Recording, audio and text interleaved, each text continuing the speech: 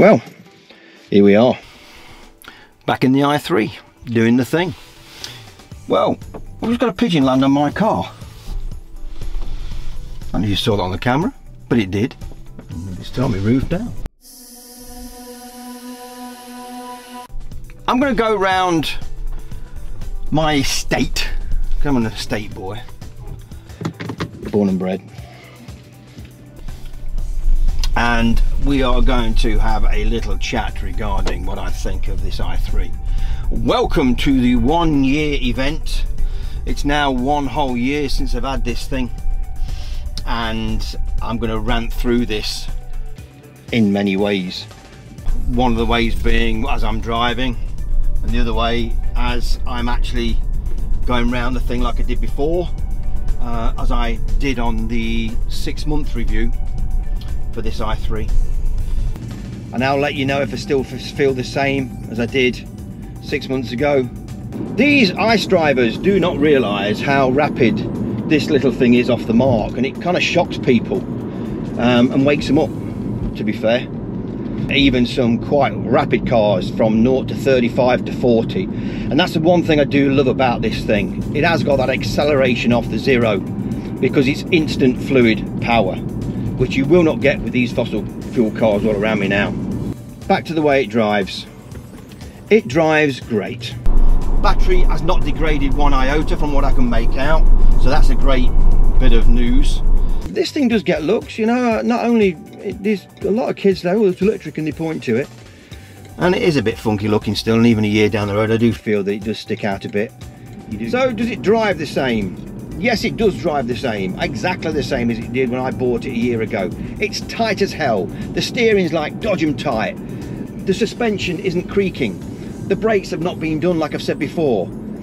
It's not cost me a dime. And with that in mind, you know, buying 0 parts, I feel it's a big thing when you're buying an electric car to think about the money savings. What do I wish it had? Well, I wish it had, I don't know, more battery range. And I know I shouldn't be saying that because this is a 94 amp hour battery, and put the two together with the Rex, I can get 200 mile out of this before I have to charge it or put anything in it again. One thing I have been asked is, could I buy anything to fill this void electrical wise, which would give me the same back in performance and miles per kilowatt and all the rest of it for the same price that this is now worth. I don't know, let's say it's worth 16.9 to 17.9. Let's hope it's worth around that money. Well, there's not a lot. The Hyundai Ioniq is boring to look at. Similar range, maybe a tiny bit better, but similar range. Hasn't got the oof this has got. Hasn't got the build quality this has got. So no, I don't think there is the answer. I think I'd struggle to find something without adding another £6,000 or £7,000 to get me up towards the 24 grand, 23, 24, and then I get, you know, I'll be able to buy an X demo of something. But when it comes to the actual buying something for the same money to give me better, no, I don't believe there's anything out there. This is why I still put the i3 in one of the best value electric cars below, let's say 17,000. And if you don't want the Rex, you can get a 94 amp battery one now, which is about 33 kilowatt. You lose 4 of them, by the way, but you can pick one of them up now for 13 and a half if you want a high miler. The only way you can get cheaper than that is go for this the smaller 60 amp hour battery pack, which it wouldn't be enough for me, I don't think. So I'd leave that one. I doubt very much if this gives you some concept of how fluid it is from 0. But if I put up some lights, you might be able to see how quick it looks and how it feels when it moves off. We've stopped at some red lights, and behind me I've got top range RS Audi. Let's surprise him and shock him. Here we go.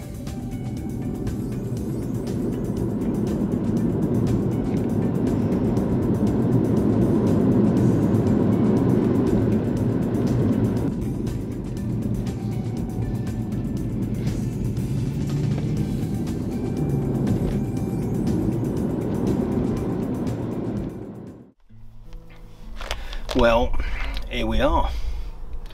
Doors are open. This is how I eat my fish and chips on a Friday night when I'm in town. Very comfortable, this, actually. No tray here and away I go. It's a year. A long year, although it's been very, very quick. So do I still keep it? Do I sell it?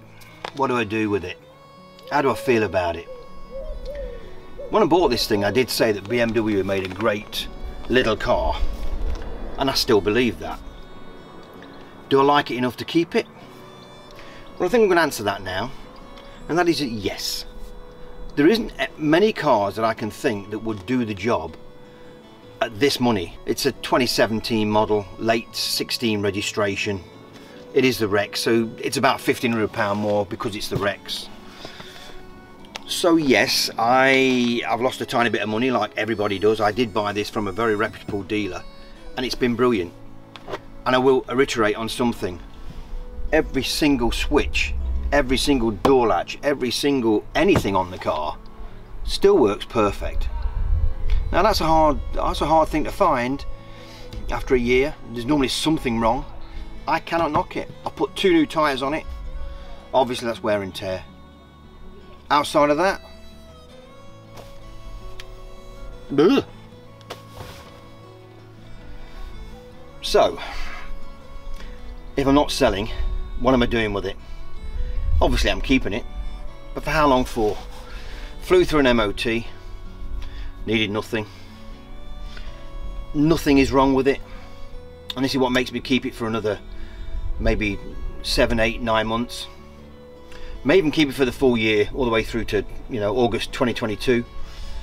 I really don't know. I'm waiting for that next car that will do the 250-mile range in the summer, have rapid charging, price below 25k, brand new, 8-year warranty, maybe even 10-year warranty on the battery pack. I think if this is 8, it's still under warranty now on the battery pack. But I'm still waiting for that car to happen and come onto the scene, and I know it will do soon. And I've got a feeling it's going to be the Tesla 2. Might not even be called the Tesla 2, but if that car does come out, or a very, very good Chinese car happens to come onto the scene that fills all my joys and fills all them voids, then yes, this will go earlier. But the Tesla 2 ain't going to be until, I would guess, at least another year before he asks for deposits, and maybe you won't see the car until, I would say, very late, well, mid 2023. So she's staying. So back to it. Inside now, still trying to think of something that's bad about it, and I'm struggling. I wished in late 16 they would have actually put in CarPlay. I have got that now in this vehicle, but I had to add it on. So if I do sell this, it's something else that someone's going to benefit from, because it's got CarPlay and Android Auto at the push of a button. I do feel that the option of the sunroof was one of the better things that I really wanted, and I'm glad I did, because this thing in the summer can get really warm, and instead of having the AC on, you can just open the sunroof and you get that nice little bit of blow, fresh air. So if you're looking at one of these people and you're thinking about buying one, go for the sunroof option. It makes it so light in here, and I said that in my review of this thing 6 months ago, and I still stick to it. Buy one with sunroof option. Makes it a hell of a different car. Forget about the sound system, the Harman Kardon, blah blah and garden in your garden. Who needs it? The sound system on this is okay anyway.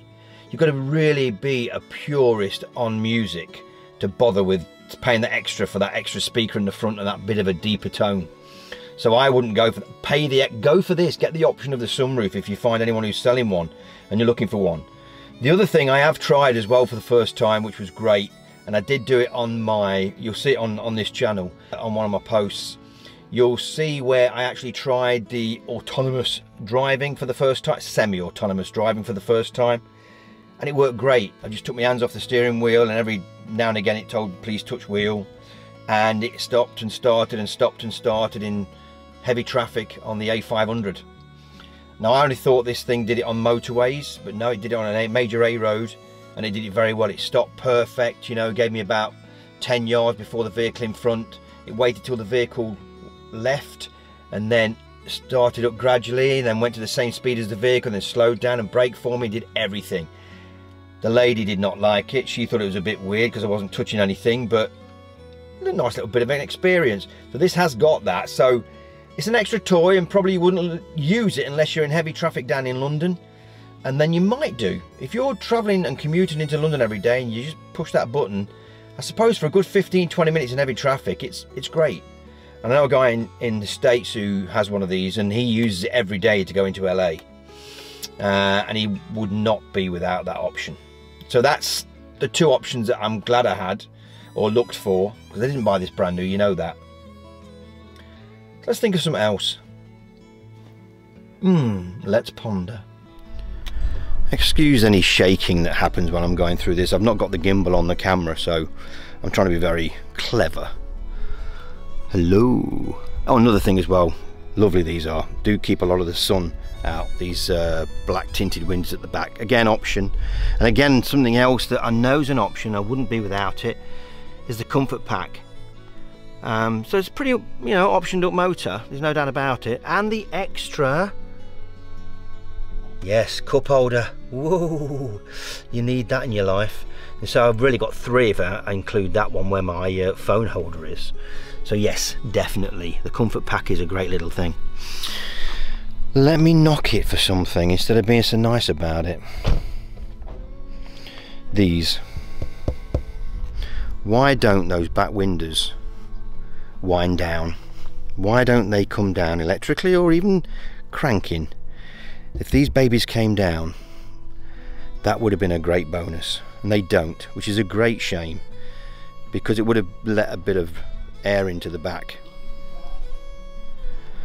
Body wise, it's held up really good. I've hardly got any stone chips on the front of this at all. Very rare. These are like flies, you know. There's the odd one, a tiny one or two. But for saying what it is, and such a flat fronted vehicle, not a lot of marks on it at all. So I've done well there. Original screen, of course. I put these on, as I said in the review last time, and again, never look back on those because they're really good. I'm glad I did that. They really flash really well. So that's great. Back to the inside. Here's something I've never used. I never used the Eco Pro. It's just always in comfort mode. It's defaulted to that and it always stays there. I've never ever used that. Maybe I ought to try it and see what difference it makes and give you a bit of a report on that at a later date. Any comments below would be great if other owners have shown that to be a bit of a bonus, and maybe, I don't know, 10 more mile on a full charge in permanent Eco Pro or Eco Pro Plus, excuse me. That's a mouthful, isn't it? Again, I don't use the USBs a great deal. There's one there just for my phone, and I've also got an extra one that came with the CarPlay system. I've never used the auxiliary on it. Just haven't. I'm trying to knock it for something and I'm struggling here, folks. Round to the rear now. This I really loved from day one, this glass back, and I still think it's one of the best parts of the car. I'm always polishing it, always trying to keep it clean because it gets absolutely messed. So yes, this panel I feel makes this back end all solid glass, and it really does look nice. So I always keep it clean. Oh, and by the way, just for the record, I have found that it is pretty rapid off the mark, and it's still as good as it was when I bought it. So tiny few marks coming on the wheels now. It's been through one winter, so there's a few marks, not a great deal. It's just a bit of salt underneath the top, on the top layer there. But BMW have never been known to have a great layer on their diamond cuts, and it doesn't last long. And I've got one or two wheels like that, but hey ho, no big deal, no big deal at all. What do I don't like about it? Wow, come on Kevin, find something. Like I said, apart from the back windows coming down, that's pretty much my review done, because I can't knock it for what it is. I love the speed, I love the economy out of it. Wife loves it. She can't really think of anything that gets her goat. I've got used to the back doors. There's one for you. Let me just bring it to the front here again. Have I got used to these back doors? I think I have. I didn't mind them when I bought it. I don't mind them now. There's only been one mistake when someone shut the front door before the back. Didn't do any damage, but you just have to remember to have a mindset of just doing that before you do that. That's it, folks. I can't think of anything else to say about it. I don't want to bore you too much. So just remember, if you're not already signed on and being part of the KKM family, please join up. Subscribe, as they say. And always remember, because that's our logo, electric first, dyno fuel second. Happy days.